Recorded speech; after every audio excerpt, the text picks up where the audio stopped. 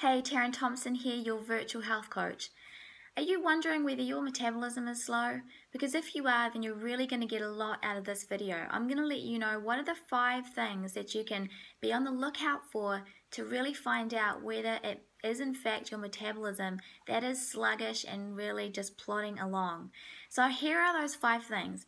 The first one is global weight gain. If you are noticing that you are storing fat kind of everywhere, so it's just coming on in your arms and your back and your face and your legs and your midsection, it's just coming on everywhere, then that is one sign that is your metabolism that is struggling. The second one is brittle nails. Now, it's the thyroid that is actually responsible for the metabolism, and when it is sluggish, and I'm not necessarily talking about being underactive, it can really just be sluggish for your metabolism to be affected. When the production of TSH and converting to T3 hormones really starts to slow down that function, then it means that your ability to absorb nutrients is also affected. So you'll find that your nails are the last priority in terms of where nutrients need to go, and so they will start to become brittle. You might even notice some vertical ridges in the nail as well. The third thing is that you might notice that your feet and your hands are cold. Now this is because when the thyroid is in a non-optimal state, it really drives the body temperature down, making your circulation a lot slower, and therefore your hands and your feet can be cold.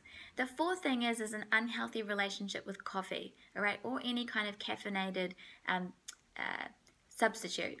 Now the reason why is because when your metabolism's slow, it really affects your energy.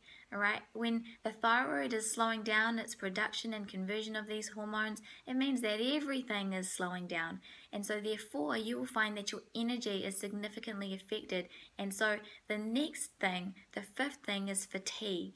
All right, fatigue is just one of those things that is a battle if your metabolism is slow, especially when you wake up in the morning, and the craving for things that will give you energy are increasingly higher because of your lack of energy.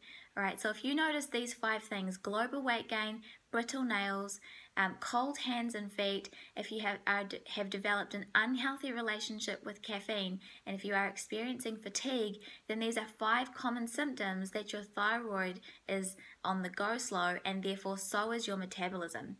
So it makes a significant difference when you actually understand your hormones and you know what it is that is contributing to you feeling a certain way, and for you reaching out for certain things to satisfy a craving. And so based on your hormones, right, based on your hormones and what is happening there is going to actually help you significantly. So what you can do is take our body type quiz. So if you go to our website, it's generationhealth.co.nz/quiz.